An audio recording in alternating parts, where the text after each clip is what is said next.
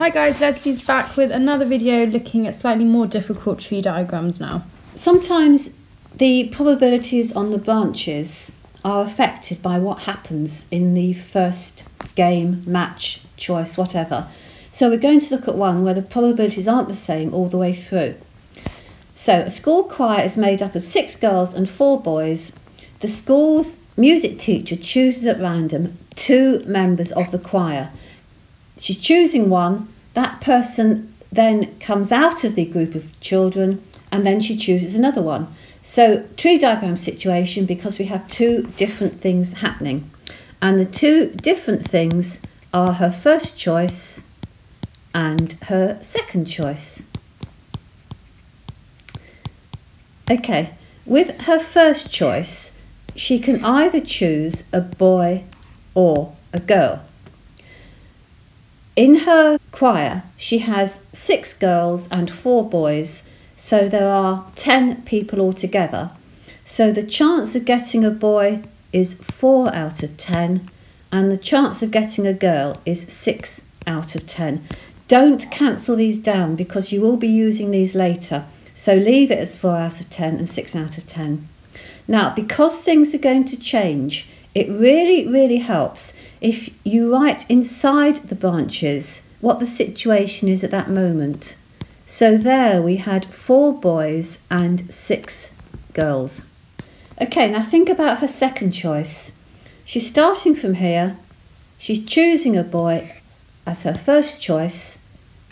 So she can choose a boy or a girl as her second choice. Now have a look at what's happened. She started with 4 boys. She's chosen a boy. So she now has 3 boys. She started with 6 girls. She hasn't got a girl, so she still has 6 girls. Now, by writing the 3 boys and the 6 girls inside the branch, it helps you first of all work out how many children there are. She had 10, she's chosen one, so there's 9. So both of these will be out of 9. But it also helps you to see how many boys and how many girls there are. So her chance of a boy is 3 out of 9 and her chance of a girl is 6 out of 9.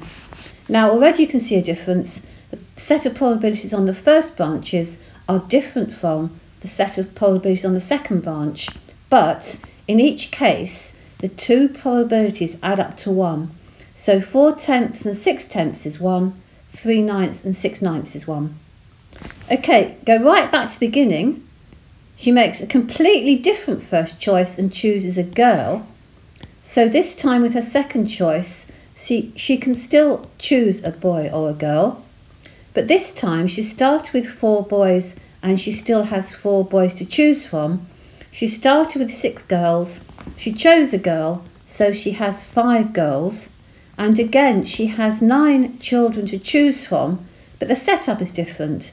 This time a boy is 4 out of 9 and a girl is 5 out of 9 for her second choice. So not only are the probabilities different on the first set of branches, the second set of branches here and here also have different probabilities. But once you have your tree diagram set up, the rest of the question is the same. List your outcomes. That's where she chooses a boy followed by a boy. Here she chooses a boy followed by a girl. Here she chooses a girl followed by a boy. Here she chooses a girl followed by a girl. Write down the probabilities, which you get by multiplying along the branches. So it's 4 over 10 times 3 over 9, which is 12 out of 90. A boy followed by a girl is 4 over 10 multiplied by 6 over 9, which is 24 over 90. A girl followed by a boy is 6 over 10 times 4 over 9, which is 24 over 90. And a girl followed by a girl is 6 over 10 multiplied by 5 over 9, which is 30 over 90. And if you add these 4 numbers together, you will again get the number 1. So, to answer her questions, find the probability she chooses 2 boys, look down your list, there's the 2 boys, and the associated probability is 12 over 90. The teacher chooses a boy and a girl. Look down your list. There's a boy and a girl there, and there's also a boy and a girl there. It doesn't matter which order she chooses them in, they both end up being a boy and a girl. So we have 24/90 plus 24/90, which is 48/90.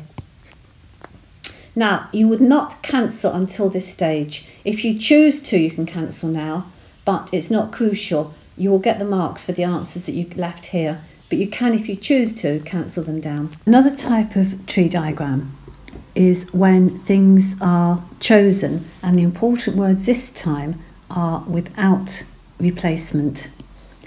The process is very similar to that we've done in the past, and there are some setting out techniques which will help you get these right, whatever the question.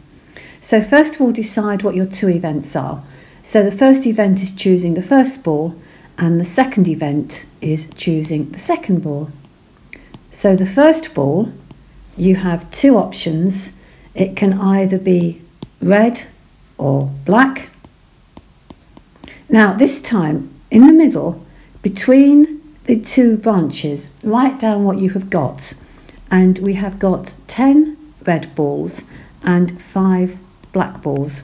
So we have 15 balls altogether. So the chance of a red ball is 10 out of 15, and the chance of a black ball is 5 out of 15. Don't cancel those fractions down. The second event is choosing the second ball. If the first ball is red, the second ball can either be red or black. This time, if you follow it through, we start with 10 red. We've chosen a red one, so we have 9 red, and we still have the same number of black. So altogether we have 14 balls. So the chance of a red one is 9 out of 14, and the chance of a black one is 5 out of 14. Now go right back to the beginning again. This time, if the first ball you choose is black, the second ball can again be red or black. But this time, if you go back to the original, you start with 10 red, so you still have 10 red. You start with 5 black, so this time you'd be left with 4 black. Again, 14 balls, but in a different ratio. So a red this time is 10 out of 14, and a black is 4 out of 14. Right, now list your outcomes. So the different outcomes are red, red, red, black, black, red, and black, black. Work out the probabilities.